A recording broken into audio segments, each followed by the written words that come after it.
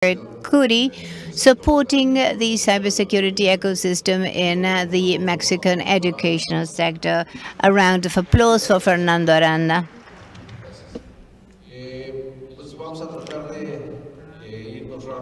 So let's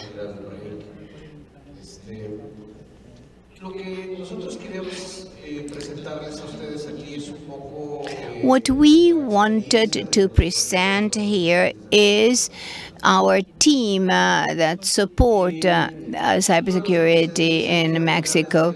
Let me give you the background. In late 2018, we were created as a CSIRT, and starting in 2019, when we had a workshop organized by LACNIC and the Universidad Veracruzana, and it was there that we started training people formally, creating our team for incident response. And that was a hallmark, because not only were we born in that workshop, but other CSIRTs in the region too. Then, with the support of the CEDIA network, we started our first steps to define our target community and the model that we would use. Now, why should we have a CSIRT of the RNE?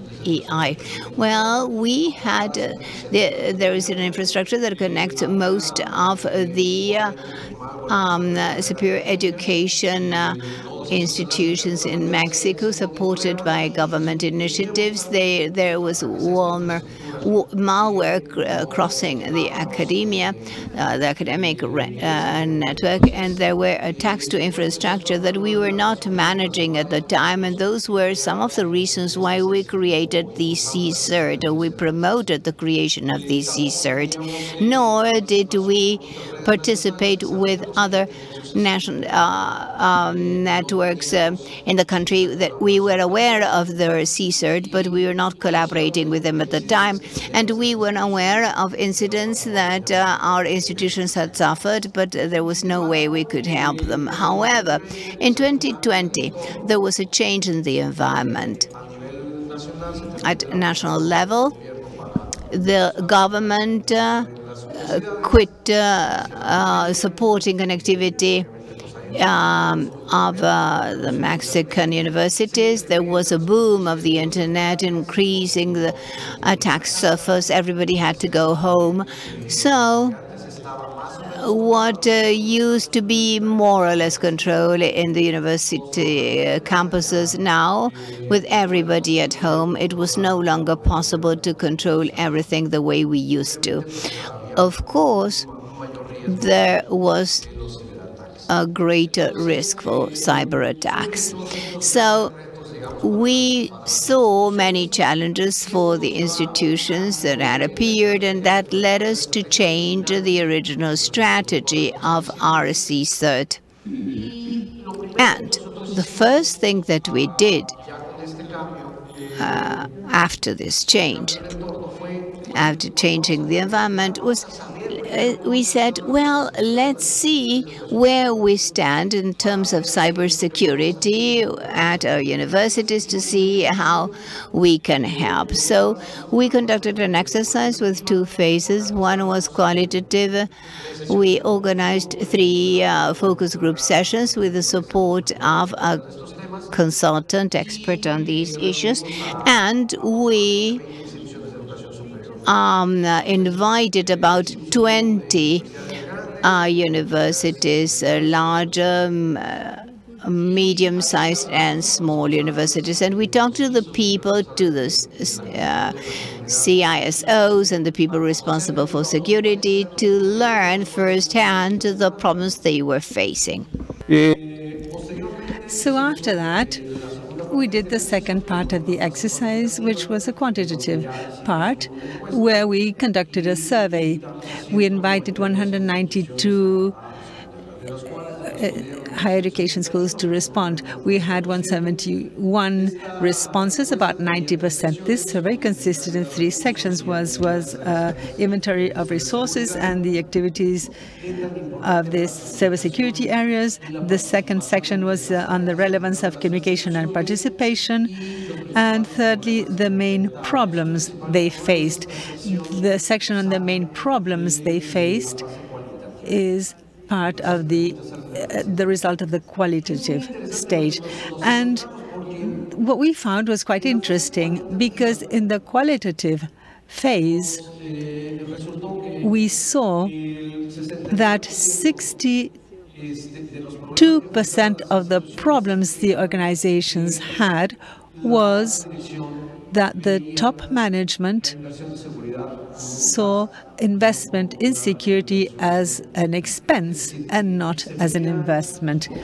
So this has to do with what Imelda said in her presentation, because if, in fact, we don't have the awareness that we have to invent in cybersecurity, well, this is a point. One of the other things we received feedback on was the lack of budget. But this is also linked to the view of the top management, who sees cybersecurity as an expense. This also speaks about skilled human resources. In the inauguration session, we heard about the lack of training, and in fact, there is a lack of human resources, of skilled human resources. And this was done by the universities. These replies were provided by the universities. And then the lack of resources is also an issue. Some only had 2 people for cybersecurity. The larger ones had a staff of 14 for cybersecurity, other had 12, but the majority had only 2 experts on cybersecurity. And one of the other issues that came up was the lack of standards or regulations. And they told us that many organizations had policies in place, but these were not applied rigorously. They told us that the director comes and says, we need to authorize this person to do this, but according to the policy, this was not the case. But if the director came and said, well, you have to give permission to this person, so that is where the regulation was not respected. So in that sense, these were not applied strictly. Now, regarding the quantitative phase, we saw very interesting facts. We see that on the left, you have those who do not have these things. So 93% told us that they do not have a training or certification plan in cybersecurity, neither for the board nor for the strategic path. So 90% doesn't have a training plan for the operational personnel. So we see, is training lacking? Yes, it is lacking. But if we don't have a formal plan for people who then occupy those positions can then support this part, well, we won't be able to grow. They haven't implemented a risk management process. 75% does not have an IT security department. 70% does not carry out pen testing at least once a year. They don't have risk management plans. So really, we were quite surprised by this information obtained from this survey. So once we had all this information, we added one further objective to our incident response team, namely to provide the institutions with services, tools, and training in cybersecurity. In order to help the universities, we developed 4 lines of action, 4 strategic lines of action in order to mitigate the situation and to contribute to figuring out a solution to the challenges. So we defined 4 lines. One is developing tools, the other one has to do with capacity building, 3 services, and 4 partnerships. The first line had the objective of developing and providing tools, particularly open source tools, to assist to mitigate these cyber risks. Because in the survey we detected that there are many organizations, particularly the smaller ones, that have no tool at all, neither for monitoring purposes nor for perimeter security, so they have absolutely nothing. So in this case, what we did was to customize some of the already existing tools, to packet these, to prepare virtual machines, and to deliver these already configured so that they could really implement these. And these are tools that many of us are already familiar with. We also supported ourselves in initiatives such as VPN, which are specifically developed for the academia. And in collaboration with Red Sedia, which we selected the work of honeypots based on the Frida project. They invited us to participate in this project, and we started develop a national university probe network, and also to detect the malware that goes through the networks of our members. So that at the university we have 4 institutions that are in production, 2 are in the pilot stage, and we're now inviting more to join us in this probe network. So we're going to build a multidisciplinary analysis group that should be institutional to process all the data that is being obtained with these probes. The second axis has to do with capacity building. As we saw in the results of the survey, a large percentage of the personnel of the cybersecurity area and of the organizations stated that they had no training of no kind whatsoever. So here we developed this axis. So what we did is to organize the training courses of the network itself. We increased the number of courses, and at the same time, through partnerships established with some enterprises, we are an academia of the EC Council, so we have some training lines specifically with them.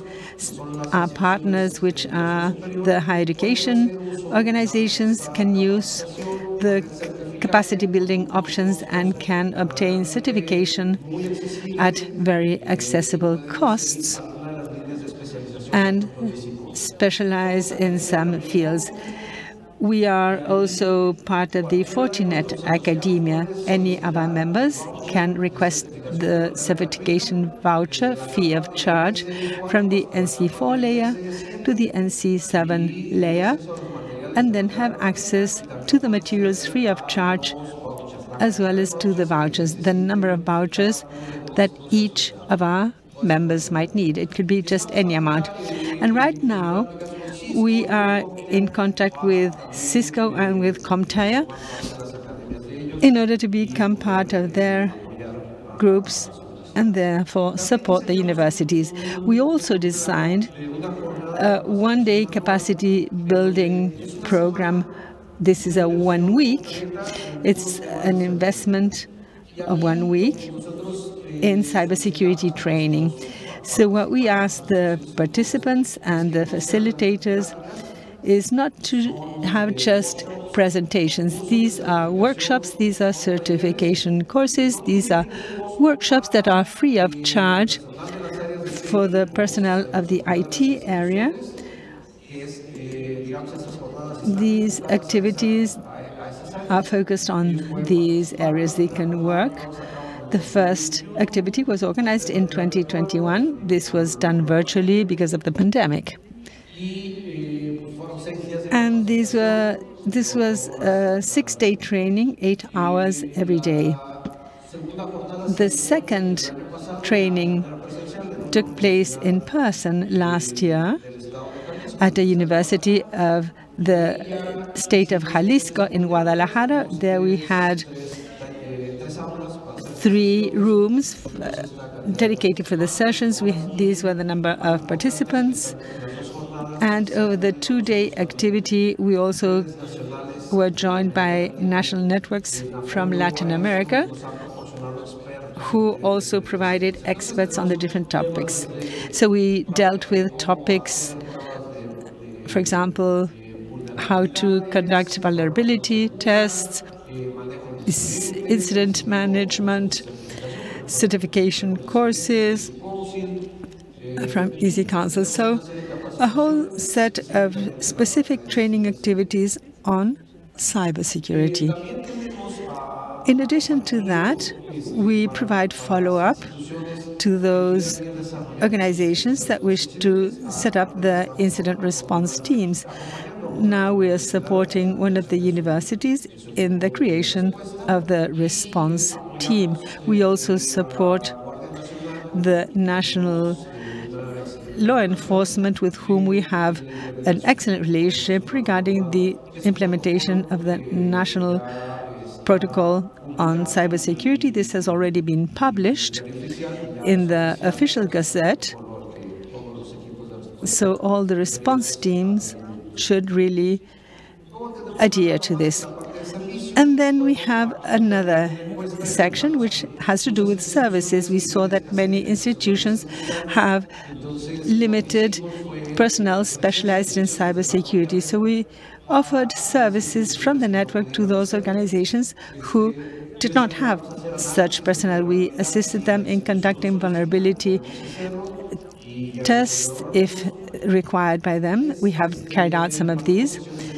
We also organized awareness-raising sessions. This is important because the awareness-raising sessions are not only addressed at the end users, which was one of the weakest links in the chain, but also this is also addressed at the experts, because we sometimes think that the people who work in security don't need awareness raising, but they do really need this. We also did a maturity test based on ISO 27000 and some other things such as the deployment of EduRoam and technical assistance regarding connectivity. This is a result of some of the vulnerability tests that we carried out. And then we have the last axis, which is that of partnerships. In the field of cybersecurity, we cannot do things in isolation. We have to have partners, and these partnerships are very important. So here, for example, we have partnerships, for example, with LACNIC CSIRT that has participated in our training activities. We already have collaboration with them, with the National Guards, as I mentioned, with CIDIA, with the National Network of Ecuador, and with some other organizations. ANUSTIC is one of the associations at universities here in Mexico, so we work with them together on some of the topics that they are also promoting intensively. And then we have partnerships with vendors, for example, with Easy Council or Fortinet, with whom we have agreements, also with Kaspersky, not only for acquiring vendors, but with Fortinet, for example, we purchase devices at a reduced price for these organizations. And the same is with Kaspersky, but we also have an agreement for exchanging information in support of the CSIRT. And now we also have some partnerships with other vendors and companies for exchanging information with other enterprises. So this is helpful for our users. The other collaborations we have had are the following. We set up a regional cybersecurity group for the national education and research networks of Latin America and the Caribbean. We started with 4 members, which was the network of Ecuador, Mexico, the network from Chile, and the network from Brazil. All these under the umbrella of Red Clara, which joins all of them. But now we have national research and education networks from the following countries: Brazil, Ecuador, Chile, Colombia, Mexico, Costa Rica, Guatemala, Uruguay, and Cuba. And we meet on a monthly basis in this group. And we also develop lines of action, not only to support this is to support the cybersecurity ecosystem in the region. We've already developed some lines. We're working with them. They have to do with training and some other issues. We also participated. We went to the TICAL meetings for the IT. For the people working in IT in Latin America, and we are already taking this at a regional level. We're going to see where these countries that are participating are standing, and so we take this proposal, and we also had focus group meetings. We gave a presentation in November and in Montevideo. And right now we are analyzing the quantitative part that is going to be presented later this month, and we're going to see how much progress we've made. In the case of Mexico, we conducted a survey in 2021 and then another one in 2022. But in addition to that, we'll be able to learn how we are vis-a-vis the rest of the countries that participate in this program.